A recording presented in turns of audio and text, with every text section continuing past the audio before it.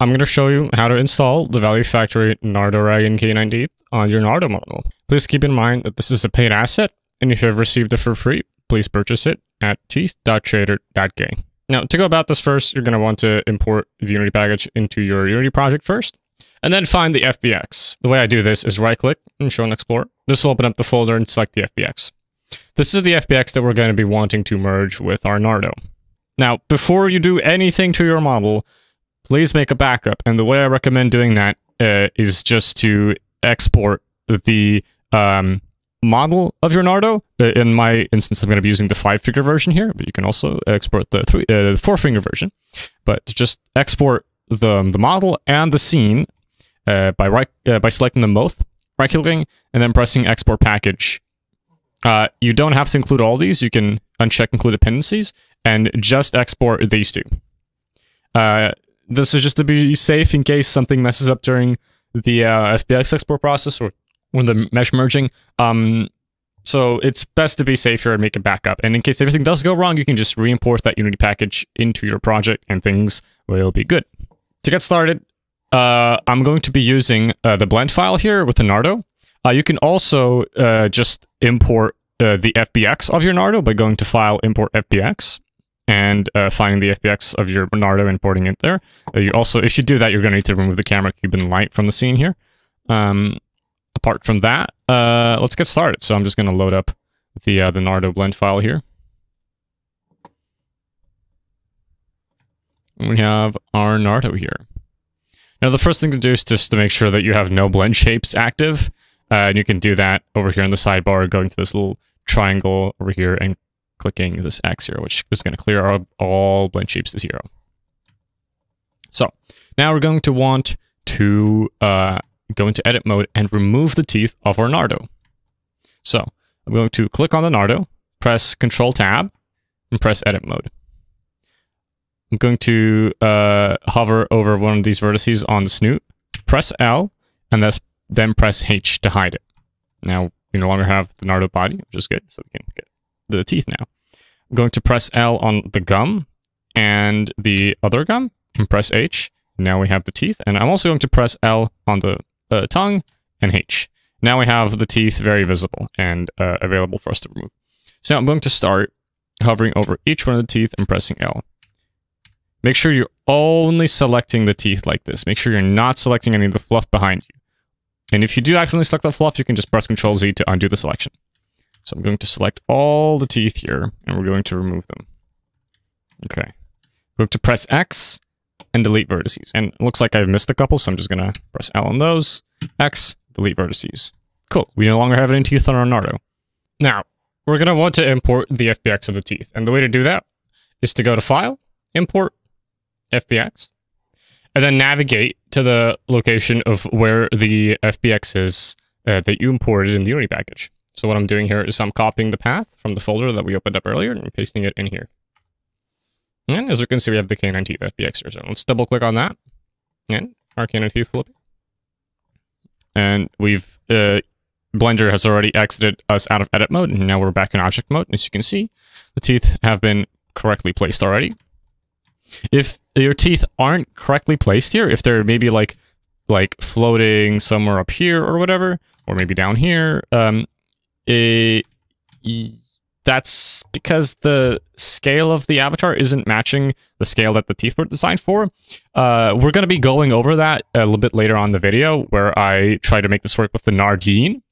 So please look for the timestamp in the video for that section right there. But for now, we're going to continue with the normal basic Nardo. The armature of the basic Nardo right now is hidden, so I'm going to press this I to show the armature. And you don't have to do this. I'm just going to quickly, as an example, show that if I move the jaw of the Nardo, as you can see, the teeth don't move with the jaw. And that's because the teeth haven't been merged into the mesh here, and we're going to need to do that.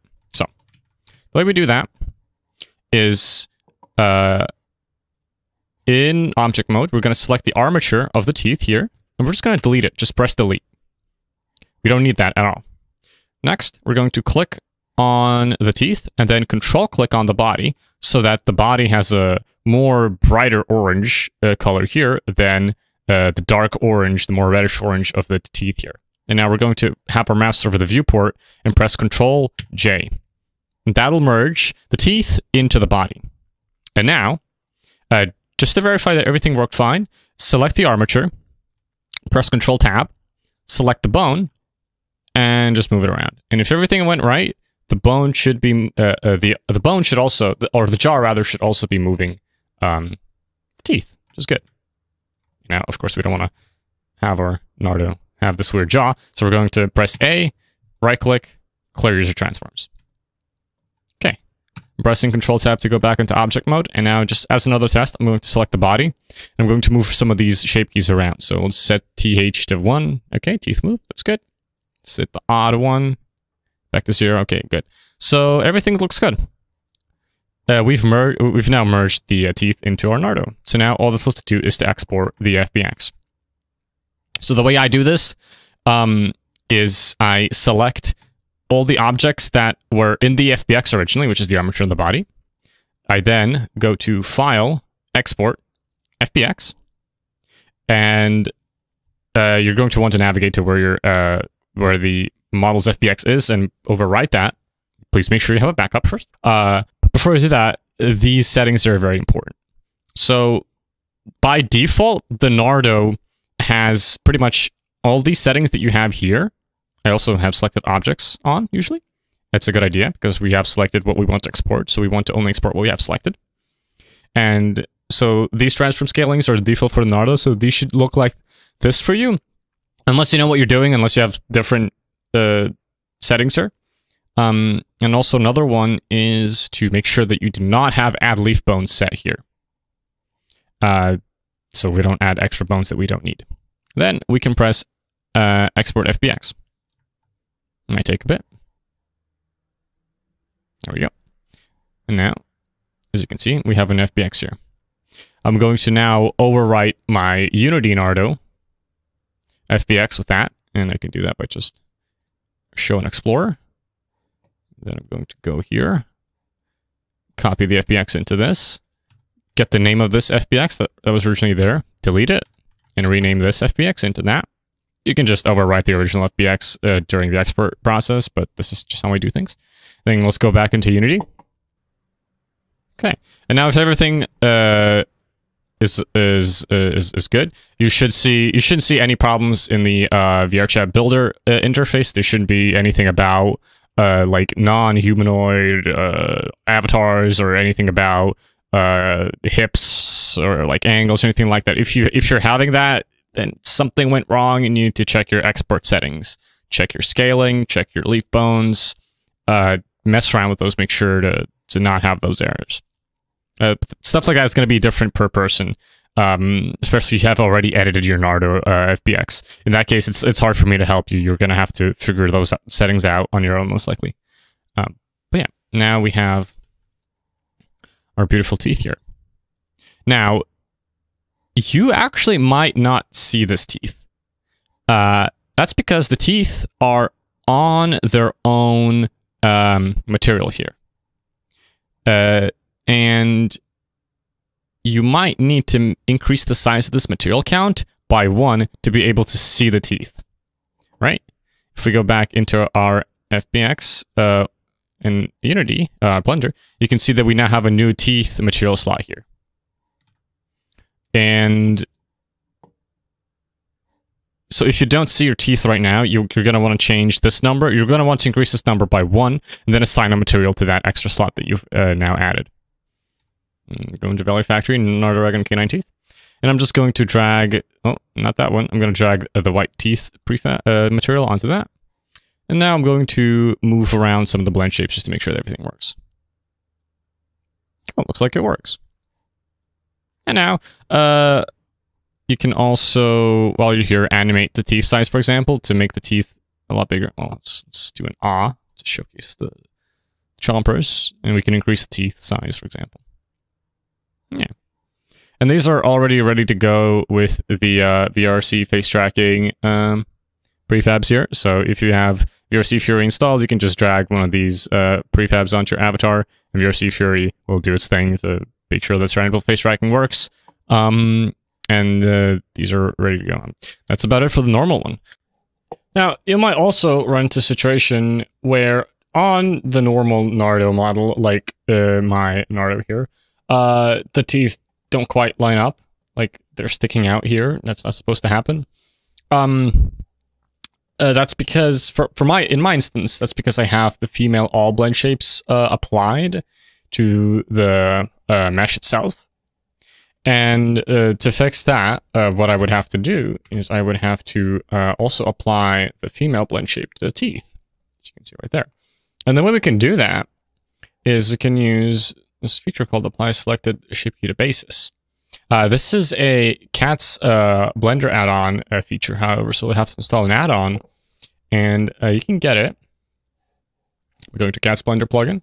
And if you're on Blender 3.5 or above, you're going to want to go into these branches, going into development here, and then download a zip like this. Then install that. We're going into Edit, Preferences, Install, and then go to your Downloads folder and sort by date modified, so it's easier. And then select the zip file, and it'll install it. And then once that's done, once that's done, you have to also enable it right here. So click this checkbox for it. I already have it installed, so I don't need to do it, but you need to click this checkbox. And then you can set the value of that to 1. Of course, I have to find the female blend shape first. So I have to find the female blend shape. Click this little arrow, apply selected shape key to basis, and it's going to create an undo shape key. And we could just delete that. We don't need that. And then we can just keep on, keep on going and merge the body and the teeth. As you can see, it works fine.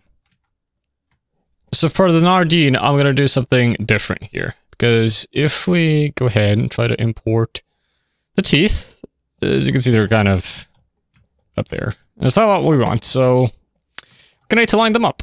And the way we do that is by selecting the object here, pressing S, and scaling. Now the scaling is going to need to happen from the origin point here, so make sure the origin point is all the way there at the very 0, 0 of the world. And we're just going to need to scale stuff. And I have a Nardo here, that's on my reference point, and what I'm going to do here is just pretty much zoom all the way into this canine that's sticking out and match the height of this little gap here, this little triangle. Just make sure that the size of it matches the size of it here. So we're a bit too big for now, so I'm pressing S to scale things up. And I'm fully zoomed in, all the way in, zoomed in. And a little bit too big.